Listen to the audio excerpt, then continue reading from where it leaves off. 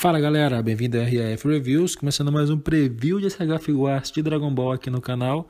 E a Bandai finalmente anunciou aí, pessoal, o Mr. Buu, né, ou Majin Buu gordo.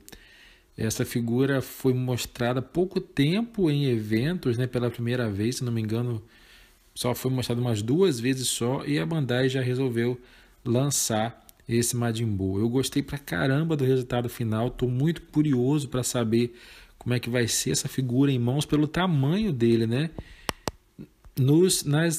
Quando foi mostrado nas feiras, ele tinha umas 3 bases segurando ele. Eu não sei se ele vai conseguir ficar em pé sozinho ou se a Bandai vai mandar mais bases para segurar também. Enfim, vai ficar a dúvida aí para a gente só saber quando tiver a figura em mãos, né? No mais, gostei muito do Majin Buu aí. Faz muito tempo, né, que a Bandai não lança nada da saga Majin Buu. Acho que o último mesmo foi o Gohan, com exceção do Goku Super Saiyajin 3, que é meio que um remake, né, daquele Goku antigo.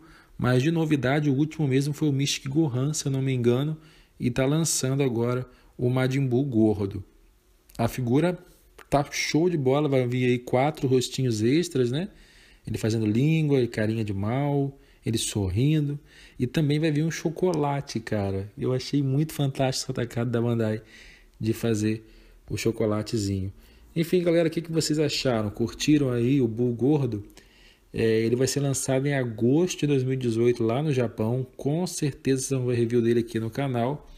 No Brasil deve chegar aí com sorte para o final do ano, talvez início de 2019, né? Para quem for querer pegar pelo lote nacional, beleza? Então deixe nos comentários o que vocês acharam aí, se vocês vão pegar também o Buu gordo, quais são as suas expectativas, né, para os próximos lançamentos também da Bandai, beleza? Mas é isso, pessoal, não esqueça de deixar um like, compartilhar aí, entrar nas redes sociais também. Até a próxima e valeu!